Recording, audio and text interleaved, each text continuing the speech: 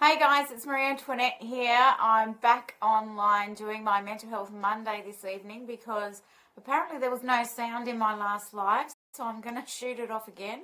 So tonight I'm talking about comparing and how we compare ourselves to others and how that can be really detrimental to our mental health and generally just our feelings of well-being.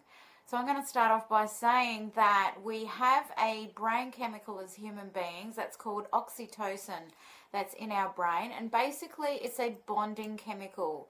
It's what every human being has, and it's that need for us to belong, whether it's to a community or a family or a system.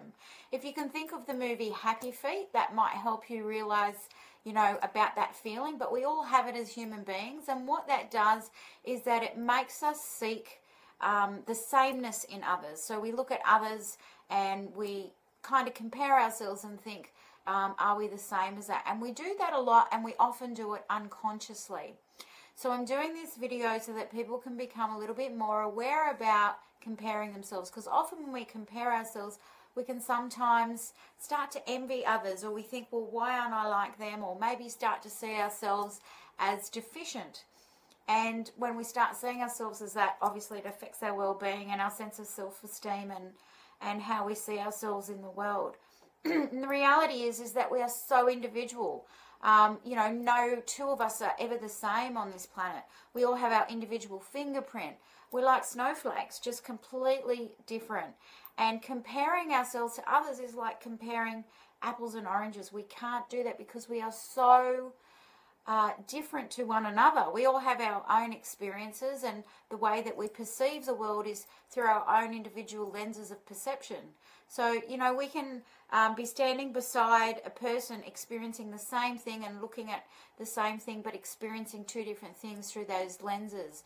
So, even our experiences and our brains are shaped by our experiences. With neuroplasticity in the brain, they've discovered that our neural pathways are actually developed by experience. So what shapes us is our experience. So when we're comparing ourselves, regardless of whether it's by age, sex, culture, all sorts of things that we compare ourselves with, there really is no comparison, because that other person has not lived our life. They haven't lived our struggles. They haven't lived our trials. They haven't overcome things in the ways that we've overcome them. And so often I know lots of people, and even myself, have gone through tumultuous things in life, such as, abuse and addictions and neglect and all sorts of things. And sometimes a success for somebody like that might be just paying the bills, or paying the rent, or having a job. And that's a major success. But when you compare that to somebody, say their own age or their neighbour, then that might not look so good in comparison. To somebody else, they might be buying a house or doing those sorts of things in their lives. And when we compare ourselves to those people, we might feel like a failure. So what I want to do is bring that to people's awareness. We all have things that we're experiencing, but the best thing to do is compare ourselves to ourselves. So compare yourself to you and only you.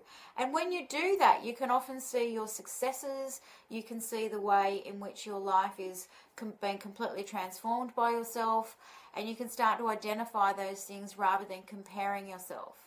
So I want to say thank you to the people that jumped online before and saw the live video. You're probably getting a bit of a repeat on this one, but I'll post both of the videos. Not sure what happened with the last one. But if you want to know more about my programs or any workshops I'm running, please private message me. And please like, share and comment on this video, and share it with somebody that you might think would benefit from this. But the main message for this evening is to stop comparing yourself to other people, because there really is no comparison. Compare yourself only to yourself and your experiences. Thanks guys, and happy Mental Health Monday. Bye.